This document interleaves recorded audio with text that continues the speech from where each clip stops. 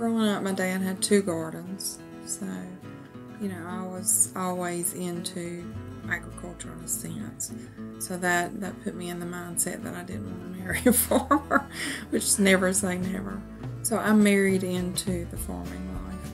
Well, mainly my background is healthcare, so I managed a medical practice for over 15 years.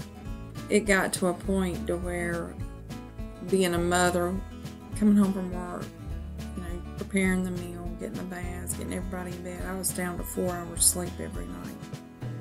And I did that for about 2 years.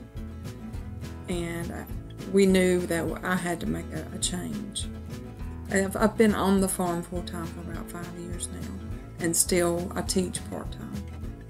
I teach medical billing and coding. You know, it's a great life. It's a great way of life to raise children on a farm. In 2000, we started growing strawberries and did the You Pick, We Pick. That was an opportunity to invite preschools and elementary schools to your farm to actually pick a product that they had never seen before as far as growing on the vine. In regards to the fall agritourism activities with the corn maze and pumpkin patch, John and I came up with the idea to do a corn maze. We started growing pumpkins in 2000, and then in 2002 we planted the first corn maze here in Lee County. And we visited one corn maze in a different area of the state before we decided to do it.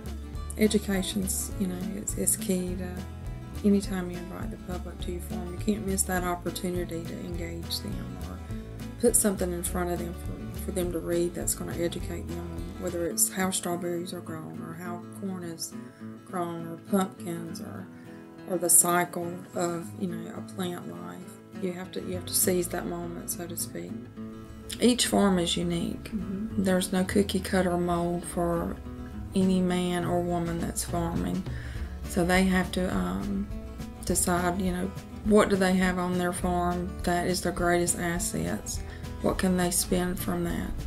And for me, it's location, my marketing skills, and just staying on top of who your customers are. Agriculture and agribusiness is huge for this community. I mean, agriculture right now is over an $84 billion business for North Carolina.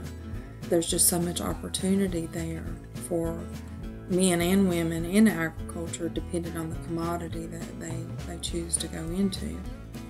But before tourism, you have agriculture. So the agri needs to stay in agritourism. Most times, the general public only sees the crops that are grown, but there's an enormous amount of planning and preparation that goes in to planting crops. And the corn maze and pumpkin patch is something I work on year round. There's no faking it in agriculture. You're going to have really good years and really bad years and mediocre years. Whether you make a huge income or not, you've got to enjoy what you do. I tell all my children, figure out what you like to do, and then find a way to get somebody to pay you for doing it. And you'll never work a day in your life.